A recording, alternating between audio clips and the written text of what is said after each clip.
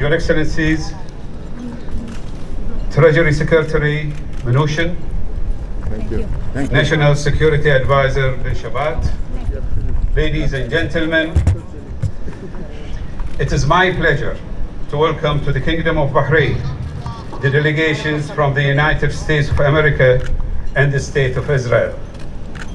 Secretary Mnuchin, Mr. bin Shabat, Mr. Avi Berkowitz, Ahlan wa sahlan. Today, we build on that historic occasion at the White House last month, taking the next steps to implement the declaration in support of peace and the Abraham Accords. We do so in conviction that this approach of engagement and cooperation is the most effective, the most sustainable means to bring about a genuine and lasting peace, one which safeguards the rights of the Middle East peoples. And we do so with the optimism that such a peace will bring a new stability and prosperity to the region, allowing our young people across the Middle East to achieve the potential and aspirations which they have been denied for too long. Excellencies, today we put in place the foundations through which we can reach this goal, establishing a practical framework to advance both our bilateral cooperation and our ongoing partnership our countries enjoy with the United States of America. My hope is that this visit marks another step forward on the road to a truly peaceful, secure, stable, and thriving Middle East, one in which all states, races, and faiths resolve differences through dialogue and develop for our children a new reality of coexistence and prosperity. This is a historic visit, and I want to thank you both for being here today.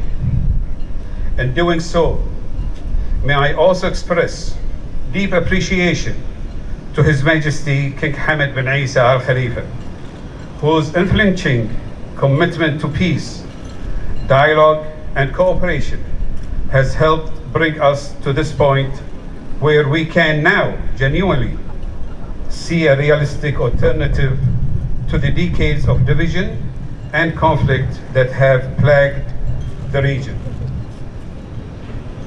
I also want to extend thanks to the US administration under the leadership of President Trump for engaging so effectively and actively with all parties, and to the government of Israel under the leadership of Prime Minister Netanyahu for recognizing this unique opportunity to take the Middle East forward. I look forward to working with you to realize this vision. Thank you.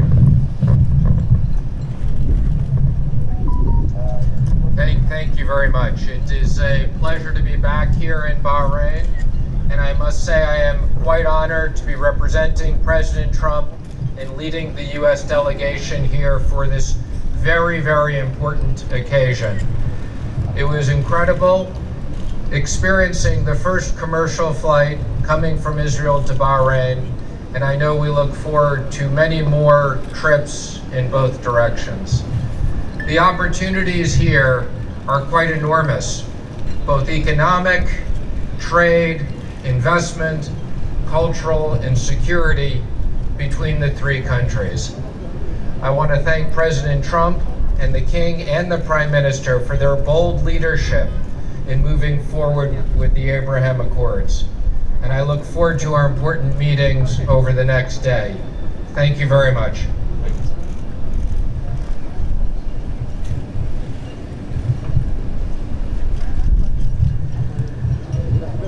السلام عليكم ورحمة الله وبركاته. هذا اليوم هو يوم عظيم. في هذا اليوم يتحول الفصل الآخر في رؤية السلام إلى واقع. من دواعي سروري وفخري تراوز البعثة الإسرائيلية للمباحثات التي ستجرى اليوم في البحرين. باسم رئيس الحكومة الإسرائيلية بنيامين نتنياهو أود أن أعبر عن تقديره العميق لصاحب الجلالة ملك البحرين حامد بن عيسى آل خليفة على قيادته الشجاعة وعلى رؤيته بعيدة المدى. نتمنى إقامة علاقة دافية واسعة النطاق وعميقة ليس بين الحكومتين فحسب، بل أيضا بين الشعبين، بين المواطنين. هذه العلاقات ستفيد الطرفين على أكثر من صعيد، وليس أقل من أهمية من ذلك إنها ستخلق صداقة حميمة بين شعبينا. إسرائيل تمد يدها في سلام حقيقي إلى الشعب البحريني وقيادته الشجاعة. معا سنغير وجه المنطقة لصالح شعبينا وشعوب دول الجوار. أشكر شركائنا الأمريكيين على جهودهم الطيبة. شكرا جزيلا لكم يا مضيفينا الكرام على حفاوة الاستقبال. نتطلع إن شاء الله إلى استضافتكم في إسرائيل قريبا. יום גדול הוא היום הזה, יום שבו פרק נוסף בחזון השלום הופך למציאות. ההיסטוריה נכתבת לנגד עינינו, ואת דפיה הפעם מעטרים ביטויי שלום. אך לפני 3 ימים אישרה כנסת ישראל את הסכם השלום החשוב עם איחוד האמירויות. והנה עומדות היום רגלינו כאן במנאמה להרחיב את המעגל, להוסיף ברכה ושלום. אני גאה ושמח לעמוד בראש המשלחת הישראלית הרשמית לשיחות. ליבי מלא רגשי תודה והוקרה על הזכות והכבוד שנפלו בחלקי. הגענו גם לכאן בטיסה מסחרית ישירה, ואנו תקווה כי לא ירחק היום שבו מסלול זה יהפוך לנתיב קבוע ולעניין שבשגרה. הגענו לכאן יחד עם ידידינו האמריקאים השותפים לנו במעשה השלום בהשראתו ובשליחותו של הנשיא דונלד טראמפ.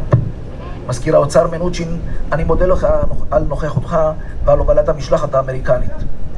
בשם ראש ממשלת ישראל בנימין נתניהו, אני מבקש להביע הערכה עמוקה להוד מלכותו חמד בן עיסא אל חליפה, מלך בחריין, על מנהיגותו האמיצה ועל חזונו מרחיק הראות. בין ישראל ובחריין דמיון רב. שתי המדינות קטנות באדמה ובאוכלוסייה, אך שתיהן נמצאות בצומת אסטרטגי מבחינה כלכלית, מדינית וביטחונית. שני העמים מקדשים שלום, סובלנות דתית והטרוגניות תרבותית. לשתי המדינות אופי חלוצי.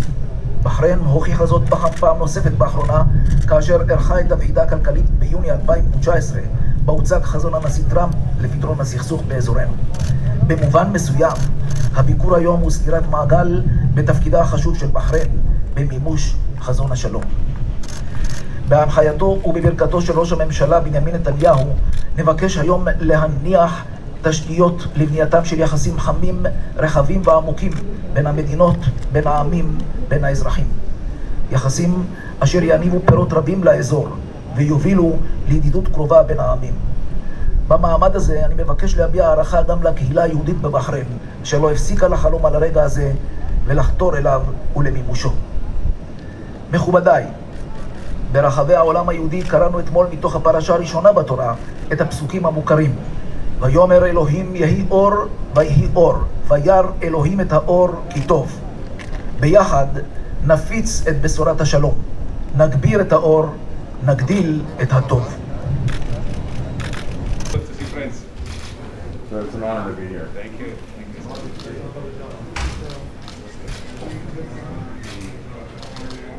How was it, sir? Good. Good. 2.5 hours? A lot quicker than it could have been.